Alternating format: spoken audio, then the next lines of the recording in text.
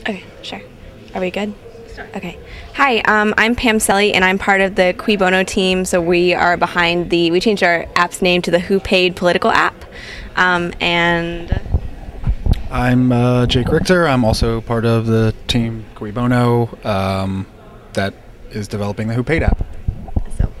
And we had a third poster member, Bob, and who's, we'll get to what he's responsible for in this poster, but he couldn't make it to PyCon. So basically, we are a group, our open source team is a group of 5 citizens, so we aren't linked together by company, by club or university or anything. We just went to a hackathon called Random Hacks of Kindness, so there's a little logo there, and Random Hacks of Kindness hosts hackathons a couple times a year now, where people all over the world get together and come together with an idea and do something that's making the world a better place with practical technology, practical open technology. So we're an open source project.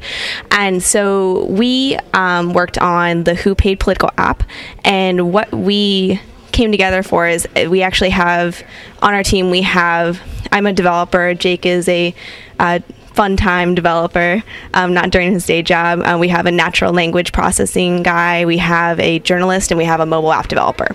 So we have a lot of varied experience, and we got our idea from the local hackers group, which is a group of journalists and developers who get together and talk about how we can use programming to inform people and do good journalistic work. And so we got together and we came with this idea to have a political app that will listen to a political ad on your mobile device. So we have Android, and we fingerprint the ad. So after you start recording, we take 15 seconds of data. We pass the recording to a fingerprint generator, so we do audio fingerprinting, and we return articles for the fingerprint, or we fail.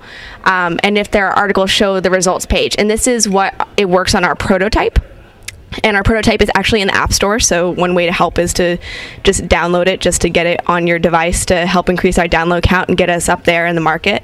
And in the future, what we want to do is when you listen to a political ad, all these political ads have names of sponsored by, people for otters, and they'll have an explicit thing on their website that says our mission is to destroy otters, and people don't know that because they just see the thing on, it's all that fast stuff at the end of the ad.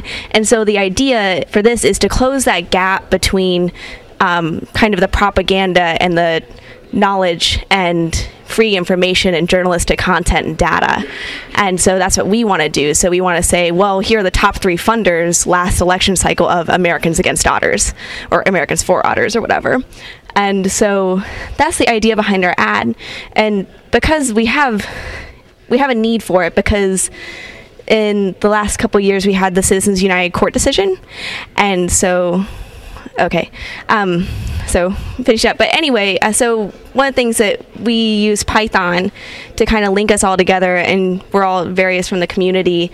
So this is kind of a general overview of all the things that we used in different languages that we came together using Python.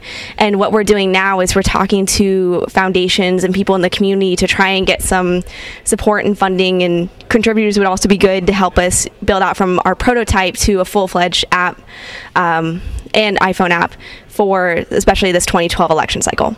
So.